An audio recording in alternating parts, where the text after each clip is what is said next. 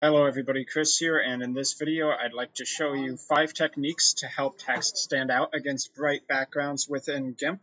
And we're skipping the obvious one of just changing the text color here from white to black. So the first technique I'm going to show here is text shadow. This is probably the easiest method within GIMP. So when you have text created, you can go up to Filters, Light and Shadow, Drop Shadow, and specify offsets, blur radius. In most cases, you can just set a blur radius and increase the opacity if you want it to really stand out. I think it defaults to 60 or so.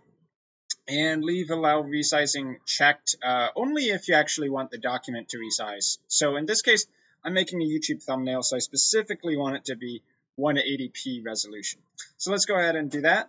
And you can see it's added some nice shadow behind the text, and it makes it stand out a lot better. Especially for having white text on a white background, having drop shadow is invaluable. So a similar technique we can use is to actually go to the layers, right click it, and click Alpha to Selection. And then we're going to create a new layer. And in this new layer, we'll basically create a mirror copy of that text. But we're going to use the color black to go behind it. So it's kind of like creating drop shadow, but a little different. And now that we have that, I'm going to drag the layer down below. And I'm going to move that particular layer anywhere we want. So you can have it basically be on any side of the text that you want. And it's like a really thick shadow that you can have behind your text. So that looks pretty good, for instance. Okay. So those are 2 ways. I'm going to disable that layer for right now. And the next is to create a background box. So what I mean by this is rather than creating a full background that's darker, we will instead select the portion of our image or thumbnail, whatever you're creating, that has text. And we're going to create basically a black box behind there. You can use a pattern. You can create basically anything you want to go in there. The point is to leave the main image intact while making it very visible for our text. And if you want to go a step beyond that, maybe you want part of the image to show behind this black box, we can lower the opacity on the black box to something like 50%, and it still makes the text a lot more visible, but it also keeps the image and text in the background. So that's a cool way to do it. So let's see, transparency plus a dark background. Okay. The idea here is we have this background layer. You may need to create one, but on that background layer, first I'll hide the visibility of our image.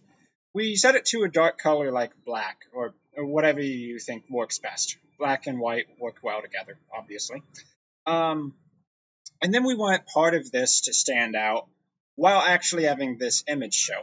So you put a dark background color behind your image, and then we lower the opacity of the image until the text stands out enough. So I think something like 65-ish, maybe 70 here works fine. Obviously, it kind of de-emphasizes the image in the background, but it does let your text stand out clearly. You could even combine this with text shadow or the alpha selection method I showed you earlier. And the next one, let's set the opacity back to 100. This is option number 5, is to change the hue, the contrast, and the brightness of your background image until it works for you. So in the colors menu, we have basically options for setting that: hue, saturation, brightness, and contrast. Those are probably the 2 you're going to want to play around with. So brightness contrast is the most obvious one. We can lower the brightness a lot, and you'll notice that this kind of gives you a very similar look to the idea of making it partially transparent and putting a background behind it.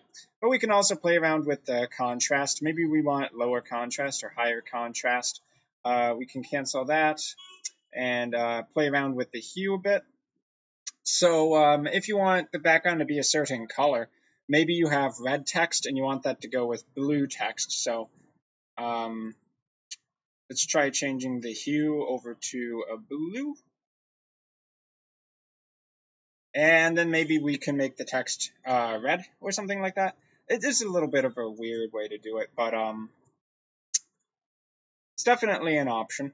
That's probably too vibrant, so let's make it a little darker. Well, it's not perfect, but it is a technique you can use. So probably I would say stick with contrast and brightness first, and then maybe you combine that with some hue. So let's actually try adding in some brightness reduction in addition to that. And maybe we can take this text, we can make it brighter to contrast. Okay, more vivid. Okay, and that's not too bad. If I was going to go with this particular image, I would probably also throw in some text shadow to go along with that. So, for instance, repeat the drop shadow, and that makes it stand out pretty well. So that's 5 ways to help your text stand out against a bright background in GIMP. I hope this video has been useful for you. I have definitely tried all of these 5 options in many of the thumbnails I create on my channel, so I know they work. And I guess I will see you guys in my future video GIMP content. So until then, thanks for watching.